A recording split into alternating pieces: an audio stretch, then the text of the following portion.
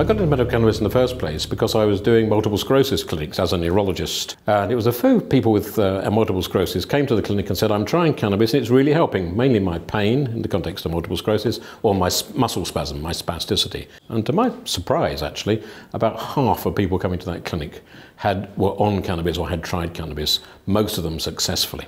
These are people who are making themselves illegal. They're finding it in unsatisfactory circumstances. They're having to go to dealers on the street or get it through friends.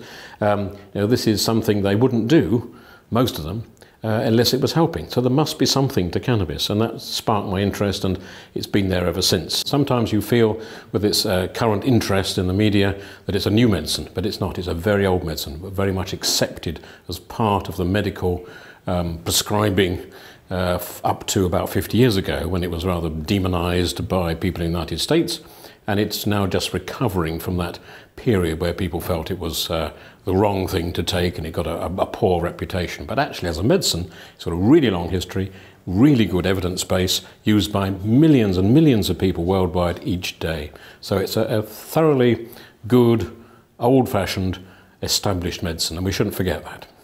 Well, cannabis basically works on our own inbuilt cannabis system called the endocannabinoid system. All of us, all animals actually, except insects, have this system called the endocannabinoid system, where we produce cannabis-like chemicals in our own brain, which have a wide-ranging effect on many body functions.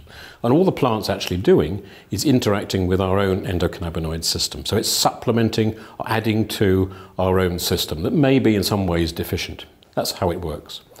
We know there's about 140 or so cannabinoids in the plant. Some of them would be very familiar to people, like THC, which is a psychoactive one that gets you high, and CBD, which is not psychoactive and doesn't get you high. They're the two ones that you hear about.